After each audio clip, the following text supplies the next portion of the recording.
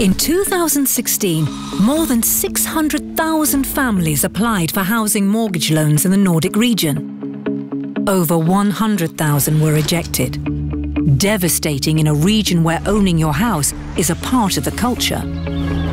But why do they get rejected? Is it because they can't afford to buy a home? No, not all of them. Far too many are victims of traditional banks using machines to process loan applications. If you fail any of the conditions the machines are programmed to demand, you're out.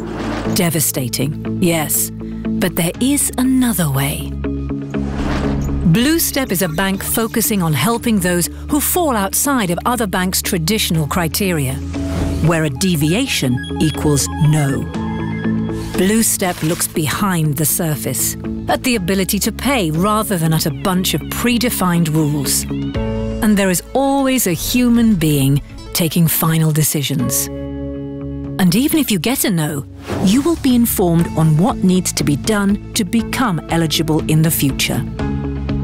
It's in BlueStep's genes to help people who fall outside the financial norm, like entrepreneurs and people with modern forms of employment, to have the same chance as everyone else.